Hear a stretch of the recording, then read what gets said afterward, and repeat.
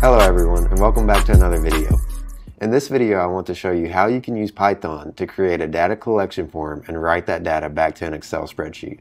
Let's jump right in. Starting out, let's look at the simple data that we want to collect. So we want our form to collect an operator's name and then a number associated to that operator. We're just going to use 2 fields in this video, but feel free to use more. Jumping over to our text editor, let's create a new file.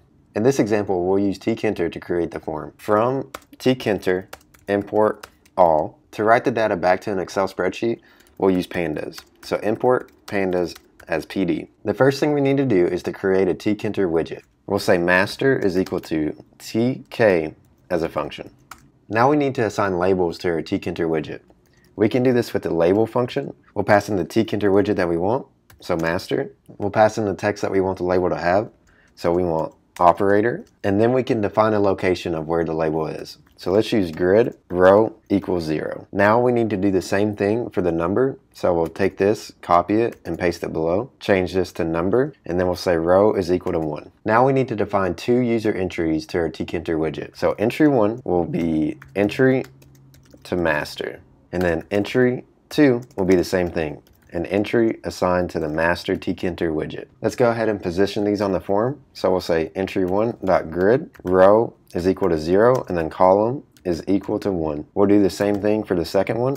So copy and paste, change that to entry 2, and then we'll say row is equal to 1. Now let's create 2 buttons that will have actions on our form. Using the function button, we'll assign it to the master tkinter widget. The first one we'll use as a quit. We'll say text is equal to quit, command is equal to master.quit, and then we'll give this one the position of row is equal to 3, column is equal to 0, and then we'll put some padding around the button. So we'll say pad y is equal to 4. Now we need a button to submit the form entries to the Excel spreadsheet. So we'll take this button, we'll copy it, and then we'll paste it below. The text will change from quit to submit, and then we'll change the command to a new function that we haven't created yet called submit fields. Then we'll change the column from 0 to 1. Lastly, to execute a tkinter widget when you run the script, we just need to put a main loop at the bottom. Now let's define the function that we just put this command action to. We'll define a function by using def submit fields, opening and closing parentheses, and then a colon. The first thing that we need is a path to the Excel spreadsheet that we're using. Over here we can see mine is called Excel,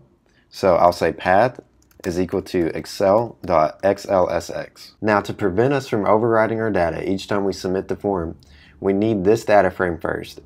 Let's say df1 is equal to pd.read Excel, and then we'll pass in the path that we just defined. Now we need to call out the series of this Excel spreadsheet. So here we have an operator series, and then we have a number series. Series A will be df1, and then the name of this column. So let's take operator and put it in this blank right here. We'll do the same thing for the second series. So series B is equal to df1 and then number. Now whenever we submit the form, we want to add the new values in the form to these series. But first we have to get those values out of the form. So A will be the new variable that we'll use to get the operator value. A will be pd.Series and then entry 1, and then we'll use .get to get that value. We'll do the same thing with the number. B is equal to pd.Series entry 2.get as a function. Now we just need to append these new values to the old series. We'll do this by typing in SeriesA is equal to SeriesA.append and then the new value. We'll do the same thing with the second series. So SeriesB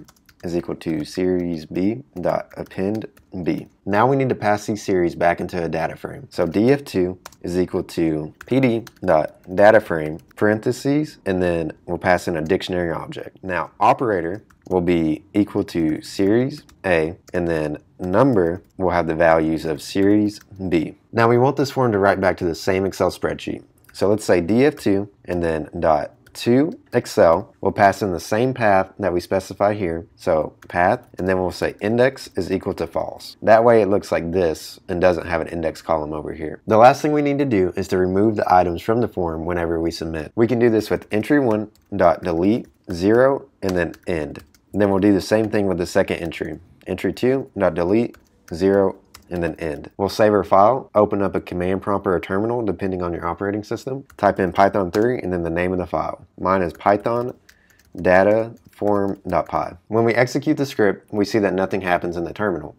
But we now have a new form over on our desktop. Let's look at our old entries and create a new one. We'll say the operator is me, and then I'll pass in a value of 999. We'll submit, and we see that the entry delete function worked successfully, so it cleared the blank. And now when we go back over to the Excel sheet, we'll close out of it. When we close it and open it up again, we see that we now have the new values. Derrick is the operator, and then number 999. Excel does already have a forms feature built into it, but there are a few limitations to it. Excel forms only allow 32 fields, but this method allows as many as you want. We're also able to manipulate the values before we write them back to Excel. So here, where we pull out the value from the entry form, we can take this variable and do functions on it before we write it back to Excel. I hope you found this video useful. If you have any questions or comments, please let me know. Until next time.